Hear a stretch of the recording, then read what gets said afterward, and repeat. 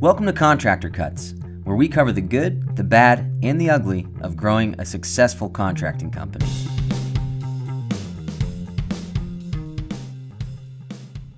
Welcome back to Contractor Cuts. My name is Clark Turner. I'm Jared Flo. Thank you for joining us again this week. So today we are starting a 3-part series. We're diving into how we get started with our coaching clients. This week we're going to cover the base foundation of your company, right? Getting it set up. Now, if you're set up already for 10 years, 15 years, you've been doing this, we still start with the base foundation of setting up a company because we have we always talk about our 280-point checklist, and that's what we're going over these next 3 weeks. But in that, there's so many things that guys just don't think about that they haven't set up that day one, we want you to set it up. But if you've been doing this for 10 years, still go back and get this paperwork in place, right? Well, and this is the it goes along with the title of these are the fundamentals that we believe are necessary to be able to build a great company. Yep. Right? That's the overarching kind of theme of here's the fundamentals that you need to have in place. If you're trying to create a great company, you got to have these in place. It doesn't matter what your definition of a great company is. If it's just me by myself, or I'm a multi-state, multi-million-dollar, company, it doesn't matter. All of these things apply on the road to get to that spot. That's right. And some of the stuff in our checklist is basic. Like, of course I have a company name. Well, let's dive deeper into the company name of why, how. Let's make sure it's the right one. We've seen some special ones. We've seen some sentence run on sentence company names, right? That's and so, everything that we have on our checklist and what we're going to go over today is, if you don't have this in place, this is how you need to put it in place. If you're starting and launching a company, this podcast is going to be gold. If you've already had a company established and running, listen through what we're talking about and cherry pick the stuff. You're like, ooh, I need to do that, right? Yeah, and that's what's one of the things that I really love about this checklist. For me, as I'm coaching people, somebody who has an established company, but they just can't get over to the next level, that next spot, and they're looking for some help. We start at the base stuff, right? Do you have a company name, right? Well, let's evaluate what that company name is, right? But there may be on the first list, I don't know, we've got 30, 40, 50, line items on the first list. You may have the majority of those things done, but there's a couple things on that list that are like, oh, dude, I never even thought about that. Right? But they're important for moving from stage to stage to stage to create that growth. So I get to start with this and just run through this list with people that are established and say, yep, okay, cool. Next week, let's have that one done. Right? So that's right. One other thing I want to say before we get started, this whole base list that we're going through today, this is where we start, guys, on launching with coaching with us. This is kind of the base, what we have to have set up, what you need to be working on over the first month or two launching into coaching. Next week, we're going to go into level 1 contractor, and that's moving through level 1, which is kind of stabilizing your company to where you're moving from I'm selling me as the product to I've got a built process and product in my company that we're selling that I can now eventually in level 2 hire in people to help sell my product and run my processes the way we've got it set up. And then week 3 from here is going to be that. So I've got it set up. And growth. It's stabilized. I've kind of got my processes down. What should I do to make that first hire? How do I grow beyond that? How do I maintain systematically maintain it and grow it? So that's kind of the 3 weeks. And what we also wanted to say is base level, what we're covering today, we are starting to give this out for free for the short term to anyone signing up for our complete or unlimited levels of our software, which is $200, $199 or $499, depending on what your company needs. But we are going to do the base level because here's the thing. Some people don't have the money for coaching, and we get it. If you're getting started, if you're launching, if you're just trying to get your feet underneath you to get running, you don't have the money to help. So our goal as a company is to have the holistic view of you as a contractor, you as a tradesman, whatever your company is. And so we want to give this part of it away for free. So we'll do a free coaching session with you to get the base fundamentals put together to make sure you have these. And then once you get going and you start making some cash and you want to go on level 1, level 2 and get really in the nitty gritty with the coaching and consulting, then let's talk about that. But for us, we want to progressively help you grow to where you're not losing money paying us to help you do it in the beginning because you don't have the money there. Well, it's kind of like it's a company health check. Yep. Right. Here are some fundamental foundational principles. Yep. Do you have them in place or not? Yeah. Right. And you within 45 minutes or so, an hour, we can go through all of those things, and you may come out going, hey, you know what? I'm actually doing well. I've got all those things set up. Or you might come out saying, dude, I haven't thought about those things. That's some great insight. Let me get these things executed. I see where that thing has a future value. Where we want your mindset is, first off, separating your personal and your business, right? We see so many guys coming in that have a single credit card that they're putting groceries on, they're putting job site materials on, and that is a very difficult, making more bookkeeping work for yourself in terms of at the end of the year with taxes, what is a write-off, what isn't, and then it starts easily lumping in those personal expenses in, and then all of a sudden I might have some tax issues, right? And so we want to separate it out for a couple different reasons. One, to keep everything above board, to make sure that I'm not doing anything illegal in terms of business write-offs that shouldn't be. But more importantly, we want to look at the long-term vision of the company. And I want to start this credit account where I can start separating out my project managers having their own cards there and business expenses as I grow the company. So that's the first mindset. So everything we're about to talk about is kind of separating out business, personal, that sort of thing. Also, efficiencies that we want to dive deep into. We want to set up as much automation as possible. I want to spend time now so I'm not spending time later. Right? I think that's one of the things that we see guys, they're just going to be the engine and they're going to do everything every single time the same way. Like I just said with the credit cards, if I am constantly going into QuickBooks to separate on my credit card, that's business, that's personal, that's business. Why? Have a business credit card. It will sync up. You will categorize it within the business, but let's not waste time separating it out, right? I know everything that's on that card is a business expense, right? And I can move forward. I don't have to separate out, the personal stuff. Yep. So getting started, going into the foundations with what we do, walking you through the checklist. We're trying to separate the difference of doing work versus building a company, right? When we're entering the systemizing and planning of what we want to start doing today is most guys have the mentality, I'm doing work. I'm a sheetrock installer. I'm a painter. I'm a carpenter, whatever you are. I'm a general contractor. Either way, you have been selling your time doing work for people and getting paid for the time you're spending doing it. Yep.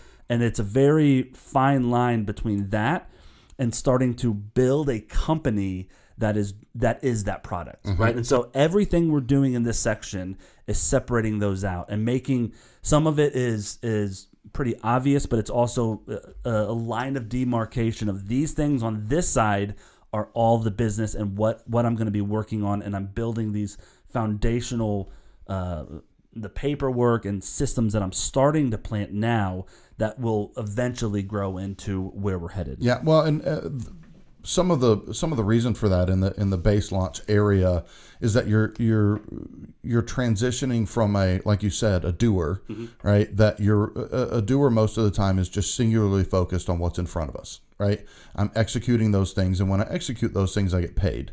Building a business, you can't build a business and just execute reaction, right? Or reaction wise, right?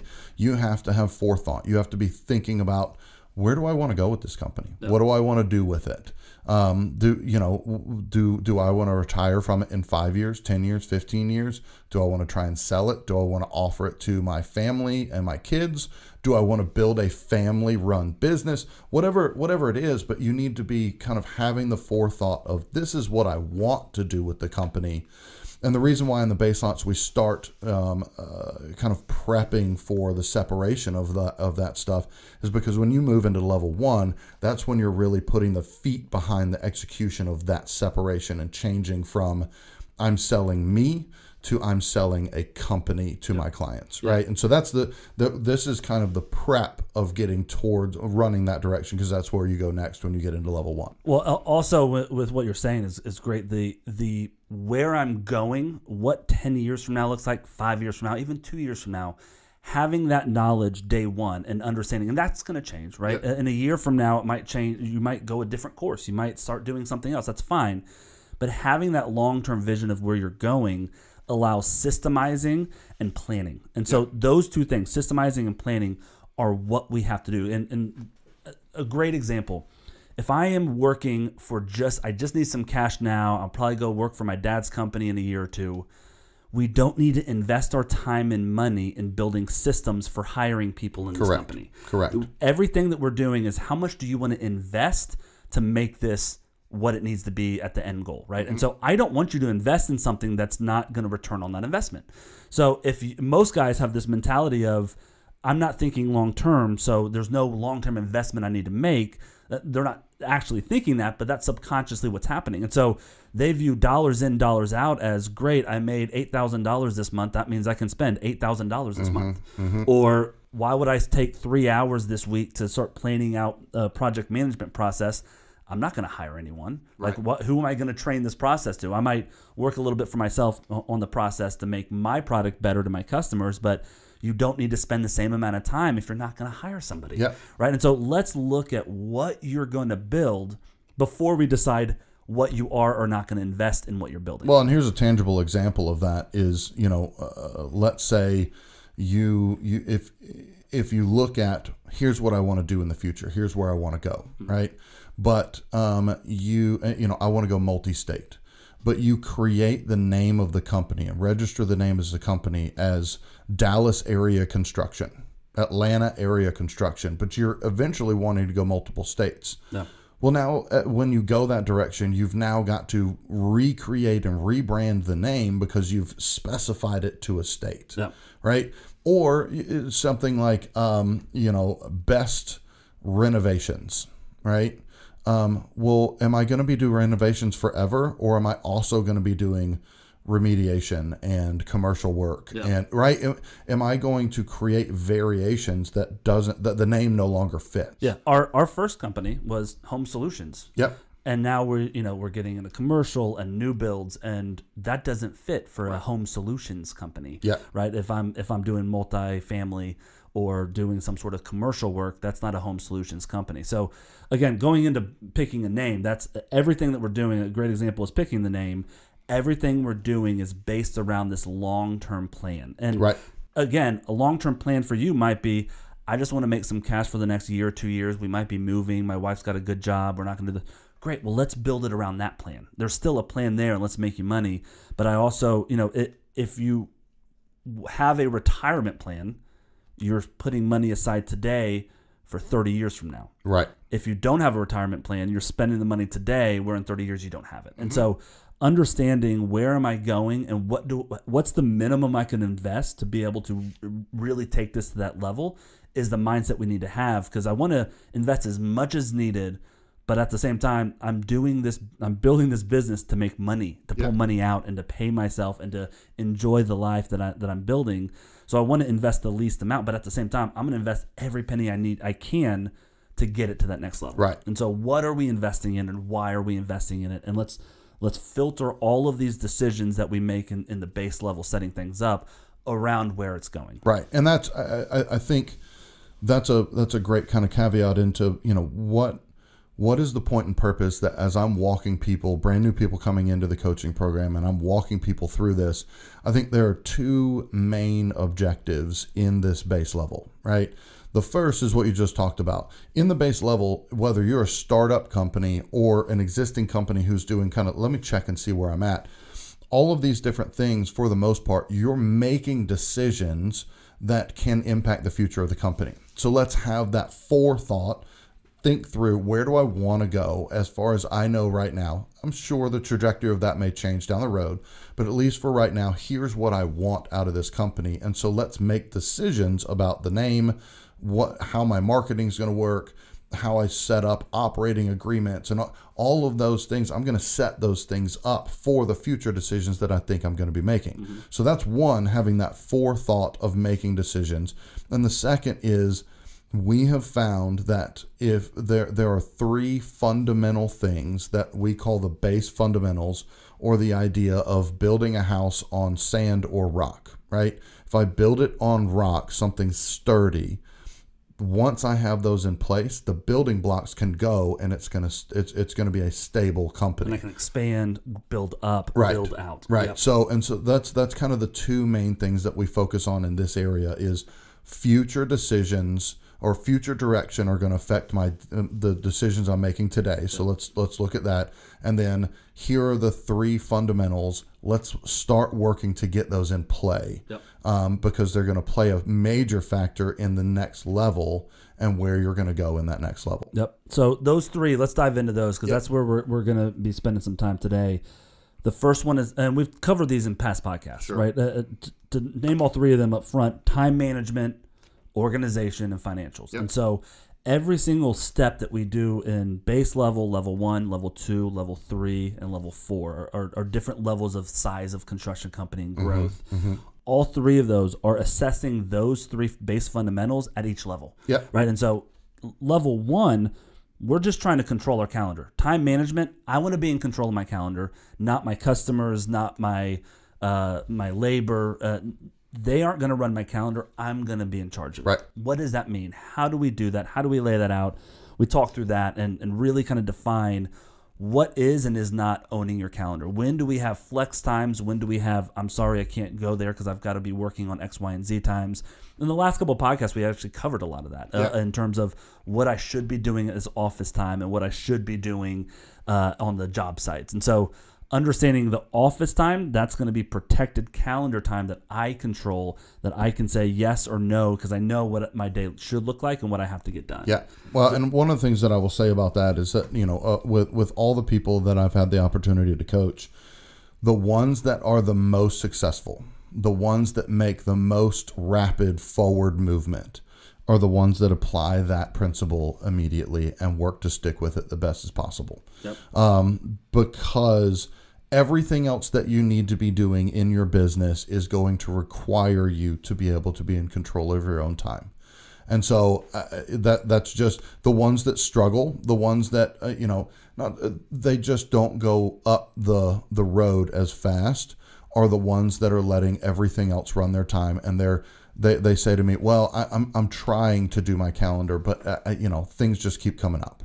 And so that's just a major thing of getting that concept of your job in this level is take control of your time. Right. And when we're coaching, we have specific ways that we teach people how to do that. What's the beginning of it so that we can kind of start it and then we dial it in where by the end of it, I've got guys that have almost every hour of their weeks planned out, organized, and they know exactly what they're doing, when they're doing, and where. Right. Well, and what we hear most often is, I'm just not a calendar person. I'm just not, I don't like to be nailed down to a calendar. I kind of shoot from the hip and I'm better that way. I can figure out what I'm doing on the fly. Great. You're not going to grow a company that way.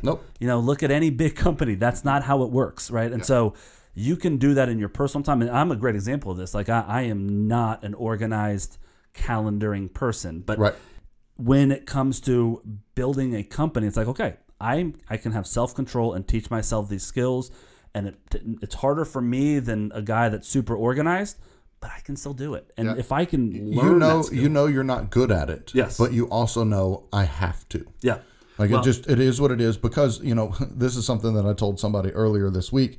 You have to have this piece of it because if you don't have this piece of it, people are going to view you as unreliable. And the bigger your company gets, the more people are going to be relying on you. And you do not want to be known as the leader of the company who's unreliable.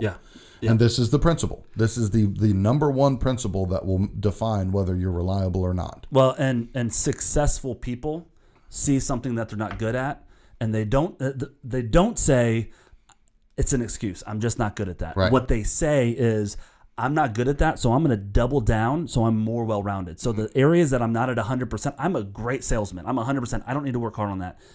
time management and organization is probably my weakest link. So I'm going to double down and get that up to a 90%er. Yep. And so then I am unstoppable, right? That's a successful mindset of I'm going to work harder on the stuff I'm not good at instead of making it an excuse of why I'm not doing it. Well, and I also know, I know some executives that run companies, of big companies, and they suck at that. Yeah. They're horrible at it. And they've been successful enough that they literally have an assistant that what their assistant does is organizes their time for them because they know they're not going to be good at it, right? And so they have a person that does it for them. In our current status as a general contracting company, you got to learn how to do it. Yep. Right? You just got to learn how to do it. And it's not difficult. Yeah. And don't say your wife is going to be your assistant on that because that doesn't work. That's no go. Next, organization. Software has to have a snapshot of every job at any given time. Right? That's kind of the baseline that we're looking for when we're getting started is I'm going to do the work to where I have a snapshot. And again, if I'm just running jobs by myself and I'm just going to be there to make money today, I don't really have to have it organized in that way. I know 5 jobs, 6 jobs, 7 jobs that are going on, and they're all in my head, and I can handle it. Yeah. I don't have to keep the software as updated as I would require an employee to do. But again, if we're looking at planning for the future and how I want people to run in this company, I'm going to keep the software organized. I'm going to upload my pictures. I'm going to do the documentation. I'm going to make sure all my change orders go through there. And that protects your money and the CYA stuff to where customers blame you and you've got it all backed up because you sent emails through the software to them and all that stuff. But again, getting organized through how I do my software, every single job card, how I'm going to keep my paperwork in my office, all sorts of things that we're going to talk through with organization. Getting that set up now is unnecessary, but an investment in the future. Yep. Right. I think it's necessary, but you can get by without it. Right. And so what we're trying to do is saying, yeah, I can get by without doing that, but I'm going to invest the time where I spend an extra 30 minutes a week looking at the jobs. I'm going to spend an extra hour and a half diving into my finances. I'm going to spend a little bit more time to set up how I onboard a new vendor or sub to get their paperwork. And this, I'm going to file it, and now it's done. I got a system for that. I got a process of how that's done, and I don't have to waste time on it. Well, and the potential byproduct of not, or consequence of not doing that. Because like you said, it's not, you don't have to. Right? There's 2 consequences that I see. Either when you hire somebody, you're going to be creating expectations of how you want them to run their software that you have no idea whether they're unreasonable or not, because you haven't put in the time of doing that job to know if it's reasonable. Yeah. Right. Well, I think what's helpful about our coaching program, being part of Construct Alliance, is we will show you level 1, level 2, level 3, level 4. And so we can say, listen, I understand doing the software the way we're trying to force you to do it right now feels like a lot of extra work. Look at what level 1 has to do. Right. Look at level 2, because every single level, there's a higher focus on each of these. So you have to be super organized now before you can get to a spot that you can duplicate yourself. Right? Until there's a person I want to duplicate, I can't duplicate myself. Right? There's not a way to duplicate me until this stuff is being handled. So base level, you got to have a good snapshot of every job in your software. You got to have some minor basic processes in place and be able to keep yourself organized around it and owning your time as well. Well, in these 3 categories, time management is the ability, it's creating the ability to execute, right? The other 2, software and organization and finances, are about vision. How do I know that things are going well on my job? How do I know that my crews are getting paid accurately? How do I know if I've got enough money, if I've spent too much money, how much profit my company's making? And all of those things are the things that you're going to use to be able to make decisions of growth, change, whatever in the future. So that's these 3 things are so important because I have to be able to execute. But I also have to be able to have vision in the company, and these last 2 are how you actually create the ability to see what's going on. Which leads into the finances, and we're about to dive into the coaching 280-point growth path checklist. But the last one in these 3 that we harp on every single level is financials. So where, as a baseline, do we want our financials? I want to know every dollar coming in and every dollar coming out. Yep. And what does that mean? I don't want a pot system. I don't want a bank account that I collect checks from people, throw it in there. When I got to spend money, I'm going to go to that bank account and just pull money out. Yeah. That is the baseline of financials, and that seems so difficult, but it isn't. It really isn't if you start setting it up on the front end. Well, simplifying what you're saying is that I should never be surprised when I look at my bank account. Yes. I should never think that I have $5,000 and I go in and realize that I've only got 100. Yeah. I should never be surprised by it. I should Or vice know. versa. Correct. Right? Yeah. And hopefully the other way. yeah, but right? again, the surprise is the flag, as opposed to, okay, well, I want, you're not at a casino being like, okay, big money, no whammies, let's open it, right? And it's not that. It is right now we've got $52,658 because of that. This is for this job, this is for this job, this is our profit, this is our savings. Now, getting to that level to where you are a CFO for your company, that doesn't come yet. Yeah. Right now, and when we're talking base level, I want you mostly spending your time on looking at your jobs. Every dollar going out is tied to a line item. Every dollar coming in is tied to that line item. And I know when the money's coming in. I know when the money's coming out. I'm not, and this is the leaky bucket that guys have is, I bid it at 35%. And at the end of the day, when I passed it all to my CPA and it looks like I made about 3% profit. Yeah. It's like, well, why? I don't know. Yeah. Well, then there's no way to dive in and fix it if we don't have the why behind it. The other thing is I can hear people saying, well, I don't know when my guys are going to cash the checks that I gave them. Yeah. I can hear people saying that, right? That's where QuickBooks comes into play, for sure. right?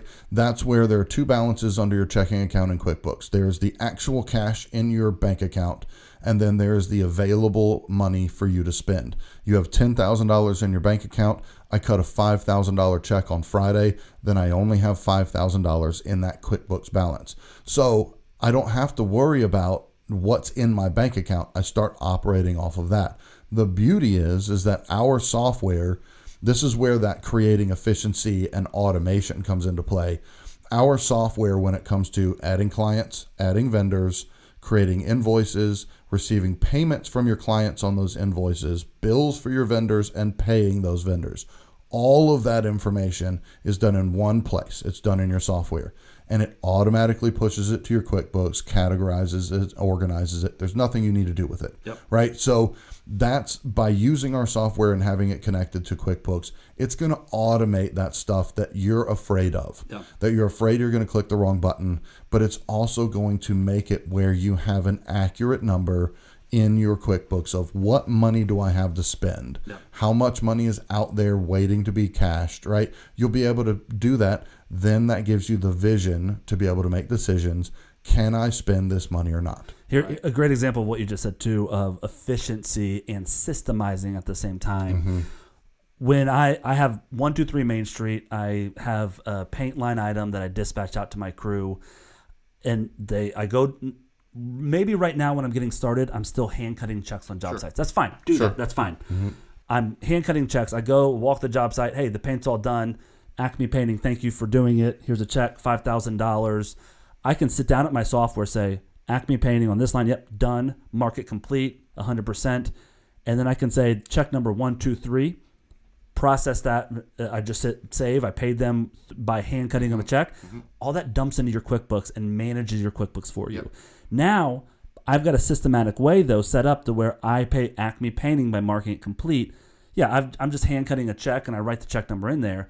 When I start systemizing and growing and have project managers doing this, I am now, when I mark it complete, Acme Painting, $5,000 complete, it sits in my pending payments. And so I can print checks straight from the ProStruct 360 software. So all I got to do is say, yep, hand cut or print. Print. I'm going to click the print, and it's going to print you out the checks. If I'm hand cutting it, I click hand cut, I put the check number in, and it processes it. Either way, super simplistic, but doing it the right way by hand cutting the check, marking that you did that, is building that process to where everything's organized. All my numbers are accurate. I know exactly how much money I made or lost on this job. And it stops me from paying that extra money that I shouldn't have to pay, right? That's right. I owed Acme $5,000, and they're like, actually, we spent extra 2 days out here. I need 6. I appreciate that, but the work order was for 5. And I can't mark it complete for 6 because I only have 5 to pay, right? And so it stops that leaky bucket of money going out, as well as starting your systems for when you hire people and start growing your company. Yeah. Yeah. So that, and I think a lot of guys that I talk to when we talk about financials, I almost 100% of the guys are like, I know I need to, I have a QuickBooks is most of the time what people say. It always is on the back burner. On a weekly basis, there's probably 20 to 25 things that you need to be doing in QuickBooks to keep the information accurate, adding in new clients, adding in new subs, making payments, cutting checks. There's probably 20 to 25 things that you need to be doing on a weekly basis. By doing all of this stuff in your software, it takes that down to probably 5. Right? At the most. There's 5 things that you need to execute on a business level in QuickBooks. So you've made what you need to be doing in QuickBooks so much less time and a lot simpler for you to be able to do. So everybody's afraid of QuickBooks because it's accounting software. They don't know what to do. They know that they can screw themselves up if they do it incorrectly. And so everybody's hesitant to get into it. That's why it's so valuable to have. And this isn't like trying to pitch, whatever, but it's just what I really believe. Having the software the way that it functions, where it, instead of having to figure out how and understand how to function 25 different things every week, I just need to understand a couple things. Yeah. Right. And when I'm limited on my time and I'm working on my time management and most of my time is in the field, I don't have 4 hours a week to spend or an hour every day or whatever.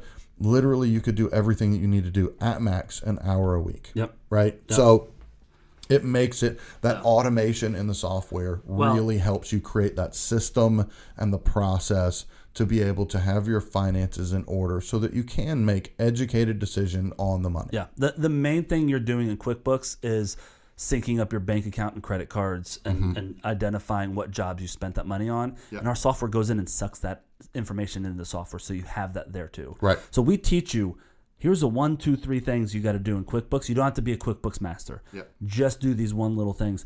And then run your jobs like you normally do in our software. We handle everything for you. ProStruct 360 is literally a fast forward to not having to learn QuickBooks, but it manages it for you so you can just pass your QuickBooks to your CPA at the end of the year. So I agree totally. So let's dive into kind of the different sections that we run through in the base level, the checklist stuff.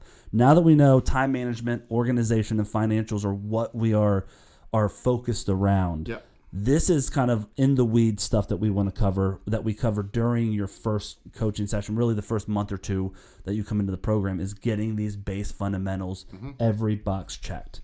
So at the very beginning of that, the first thing that we go over is just the company decision, setting up the company. Yeah. Right? Do you have a company name? Do you have a tax ID number? Do you have articles of incorporation? Do you have insurance? Yep. Right?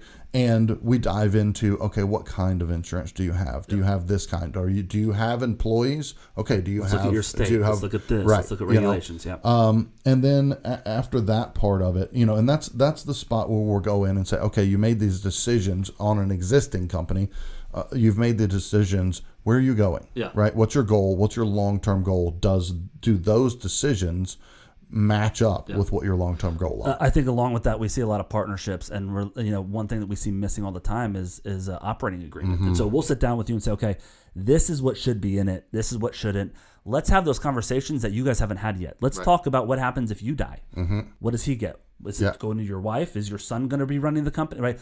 All those things that you haven't really thought about, we want to walk through to make sure that there's no stress 3, 4, 5 years from now. Correct. Right? If you want to leave and go do your own thing, you get called by Jesus and you need to become a missionary to China. Yeah. Great. What happens to our shares? You can't just take half the company and run. Right.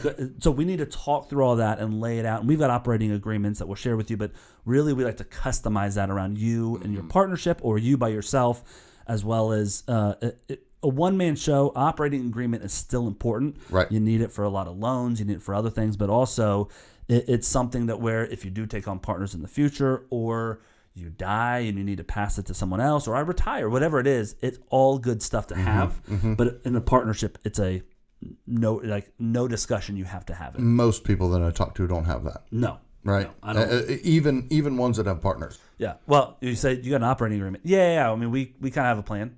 What does that mean? Who gets paid what? How do you take all that stuff? So that's kind of the basics of, we start running through a lot of those company basics, business licensing, all that stuff. We kind of have a checkbox for every single one. Again, EIN number. Obviously, you need to have some sort of company set up. Let's have a checkbox to make sure that you have that. So we have all of that stuff in that first section. Yeah.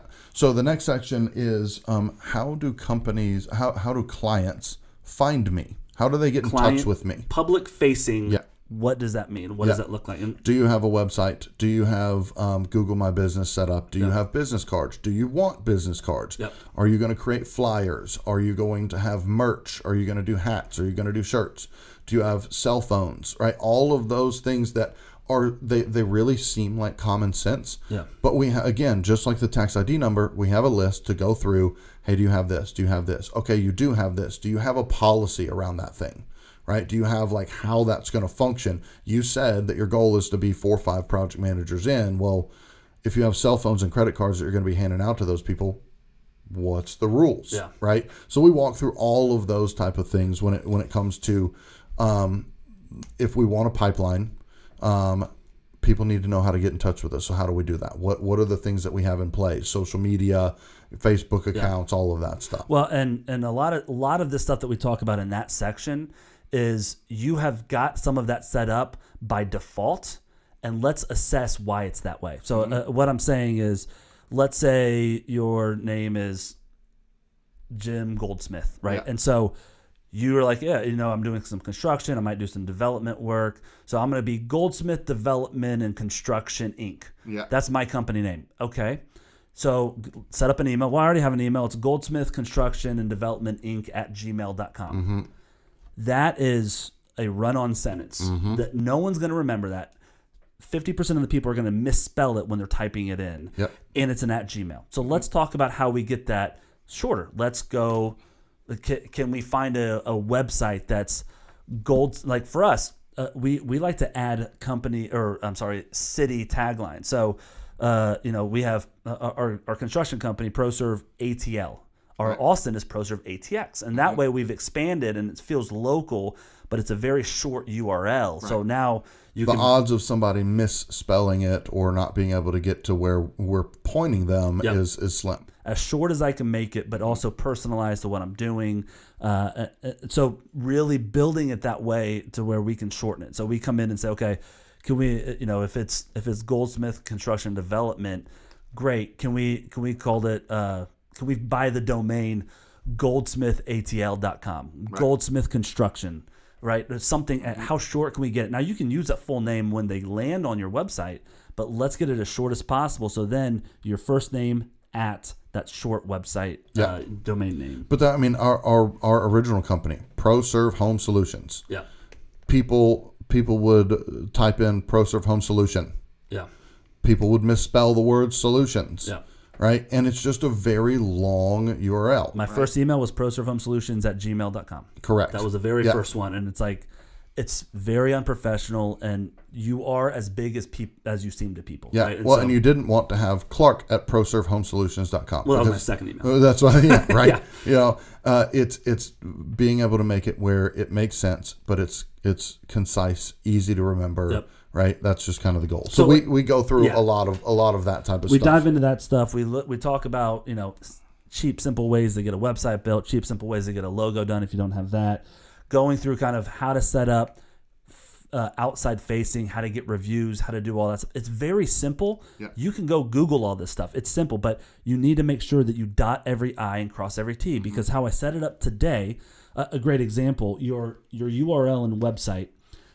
Combined with your Google My Business, the longer that is intact since when you start it, the better you're going to do with SEO. Yeah. Now, I know we're talking kind of longer down the road, but if I switch my email, my URL, the longer it is, the more points of value it gets, which means that your people are going to be able to find you easier. So that's what that means. If you switch your URL in 3 years from now, you're starting over with a lot of that SEO stuff. You have no internet credit. Yeah.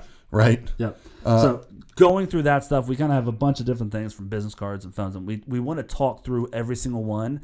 And some of the stuff doesn't matter. Some of the stuff's like, hey, wait on that. You don't have money to buy company shirts? No problem. You're going to wear a polo, look really sharp when you show up. Yeah. And so we got to talk through that section of the check boxes. The next section is going through ownership documents, right? Yep. Again, we talked about an operating agreement, but there's also things that go a little further than that. Let's say you're starting a company with you and your brother, and you guys are 50-50, right? Let's figure out how does pay work? Yep. How does what's the difference between a salary and ownership draws? Are we going to do figuring that out? So again, like we do with everything, so long as there's clear written out expectations, we have something to go back to for accountability and remembering, oh yeah, that's the right way we set. So we'll spend time kind of going through those things and also defining, based on how we've set up the pay, what are the owner's duties? What are their responsibilities? Yeah, we separate you out from owner and operator. And so we start saying, okay, this is what you're getting paid for an operator, and then this is how distributions happen. And we don't have to go too deep into it, but even if you're a one-man show, how do you take money, when you take money, and how are we going to do it? Let's look at that and break that down. That's kind of a lot of the consulting we're doing is, let's take as much money out that we can that doesn't harm the company and leaves enough in to grow. Yeah. Right. And so how do we do that where we feel, okay, it's safe to do that? Take that money. Hey, give yourself a raise, because once we get to this spot, that's when you'll start making more. What's the minimum you need to survive? What's your total overhead as a human, whether it's your family or as a single person, whatever it is? Let's work backwards from there and figure out how much work you need to be doing on a monthly basis, revenue-wise, to hit those numbers. So we start diving into some of that stuff day one, because if you can't survive, this isn't going to work. It doesn't matter. Right. Right. So the next section after we talk through all the ownership stuff is money, finances. Yep. And in this spot, one of the first questions that we're going to ask and go through is, do you have QuickBooks? Yeah. If not, then here's what you need to get. Yep. Right. Yep. If you don't have QuickBooks and you don't know anything about it, you need to get it. And then we would recommend that you sign up for a training. Yeah. We can guide you in some basics, but we are not, QuickBooks certified. You need to go pay for some training so that you understand how to function QuickBooks. Yeah. After that, we're going to be talking about bank accounts, credit cards, vendor accounts, your Home Depots, your Lowe's, your Sherwin-Williams. Can you get credit in those things? Should you start with a base level $1,000 account at Home Depot just to start building credit?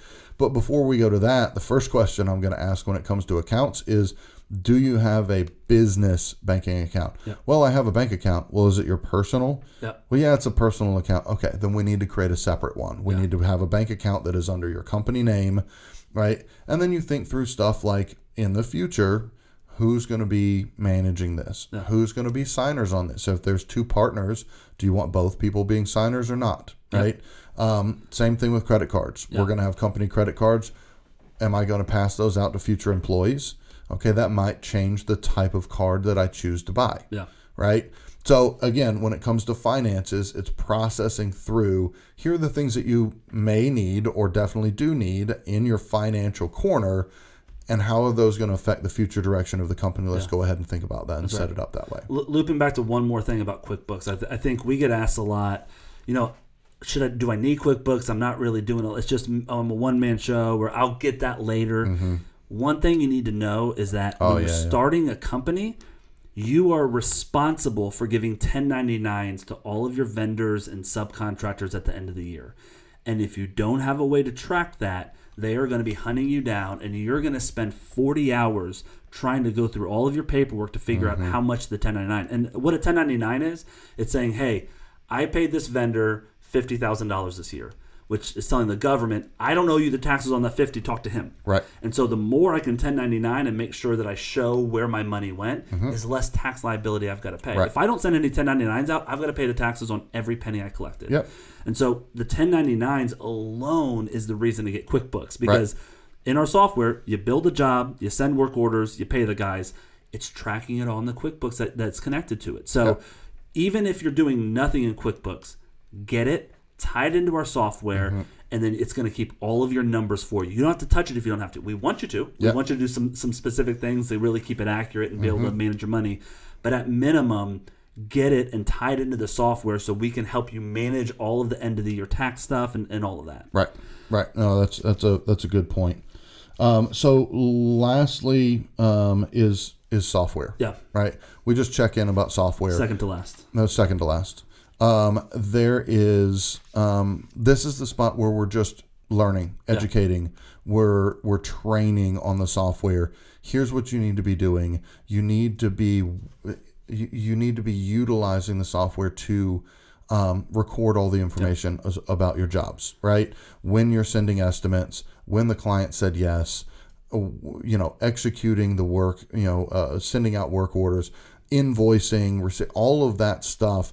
You need to be working towards understanding how to do all of that stuff. So there's a couple of different things that we go through, some specific points of, do you know how to do this in the software? Do you know how to do this? Okay, you don't. Have you watched all of the education videos? To be perfectly honest, it's frustrating for me when I get a bunch of people calling me about, how do I do this in the software? And there's a resource that they haven't even used, right? You've got a resource to be able to educate yourself on your tool. Yeah. Well, and we'll do free training. Show up to the training. Of course. We'll get you onboarded. We'll do a one-on-one onboarding. Show up to that, and you won't have those questions. Right. Because it's just simplistic software. I mean, it's very intuitive to the way that construction runs because we've built it inside of a construction company. Right. But along with what you're saying about that, software is not just a tool. And most guys view it as a tool. What's the cheapest tool that I can buy that can just that I can build estimates in and get paid, right? And what we want and why we focus on software in the coaching side is it is a systematic way to build your processes. Yeah. So your processes run through this tool. It's not just a tool. It is where the core of your company is held because this is how we run things. And the software runs systematically through a job from first intake as a lead all the way through final payment. It goes through all your statuses and it tracks everything for you to where you're not spending all this time on a yellow pad and on 7 different softwares trying to do my Gantt charts over here and my estimates over here. And I'm receiving my payments over here, right? We've got all of that built into the software to where it's a one-stop shop. I send an invoice and payment comes in through your payment portal and you do nothing. It processes in the software and passes to QuickBooks. All of that stuff is about efficiencies, right? You can buy any tool. Using it the right way is how you get super efficient and start saving time and money as a company. Yep. Last thing that we need to cover in the baseline is pipeline. We start looking at where are you getting jobs from. Well, I got four different jobs right now. Great. Where did you get those? Where are they coming from? How are you going to get the next ones? What's your target market? What's the demographic we're going after? How do we reproduce bringing in these jobs? And we start coaching and consulting and figuring out what is the best strategy moving forward. And a lot of guys have it figured out, but it's also you have the next month or 2 or 3 figured out, and you're just hoping that just keeps happening. Let's build a systematic way to build your pipeline. Well, and I also have a lot of guys that I talk to when it comes to pipeline that they do everything. Yeah. Anything that comes in their door, they do it. It's not that they specifically specialize in it. They just, anything that comes in their door, they're doing this custom thing over here, and then this one they're doing like this one-off, I'm going to install a light bulb, and then this other one they're doing a commercial, and this other one they're doing, like anything that comes in their door. And so they've got a pipeline of business, but there's none of it that they're kind of hyper-focused on specializing. Yep. Right? And so there's some of that looking through the pipeline of saying, do you want to be just kind of a jack of all trades, master of none of them? Or and developing leads for all of that stuff is really difficult because it's in all different angles. Yeah. If I look at, what we do right now at this time as I'm growing my business, I want to be in commercial, but I've got leads and renovations, so that's where I'm going to focus. I'm going to become an expert in renovations, but that also means I can dial in on how do I get more renovations? How do I get more homeowners? How do I, and then later on down the road, once that's humming like a top, let's look at diversifying. Let's get into a different division, right? But that's a place when it comes to pipeline that we're going to process through at this base launch of what type of business do you have coming in? Where are your leads coming in? And does it make sense for you in the way that you're getting leads for it to be able to become a consistent level of business coming in?